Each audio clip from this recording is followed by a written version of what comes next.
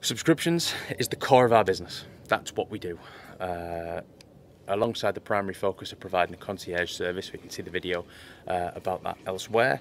Alongside the primary purpose of that, this is what we do. We provide subscription boxes. You order from us and we keep sending you wine once a month or whatever you want to do. You can pause it at any time, but that's what we're here for. And the intention is that we curate those boxes well in advance.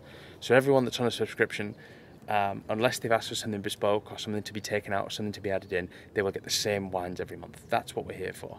And we want you to get that wine, we want you to drink that wine, post that wine on social media and tag us in it, obviously, and then give us the feedback and tell us what you like, tell us what you didn't like.